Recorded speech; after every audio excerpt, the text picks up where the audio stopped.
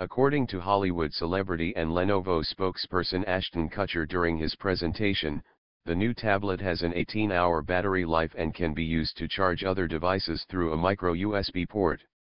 This last feature requires a micro USB to micro USB OTG cable, which is not included with the Yoga tablet. What's most interesting about the new Yoga tablet is the kickstand at the back. This folds out so the tablet can stand with the screen facing forward for video consumption on a tabletop.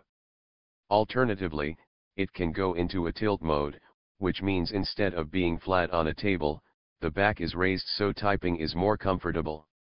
When the kickstand is folded in, the cylindrical bulge on the side makes it easier to hold the tablet with one hand. Other specifications include a quad-core 12 GHz MT8389 processor, 1 GB RAM, 16 GB internal storage and a micro SD card slot that supports up to 6 4GB cards. Connectivity-wise, you get 802.11n Wi-Fi, Bluetooth 4.0 and optional 3 Guaranis. The above specifications are common between the 8 and 10-inch models. The only differences between them are the weight and screen size. They even have the same screen resolution of 1280x800, which means you get a lower pixel density with the 10-inch model. In Singapore, Lenovo will be offering only the 3G model, and not the more affordable Wi-Fi only model.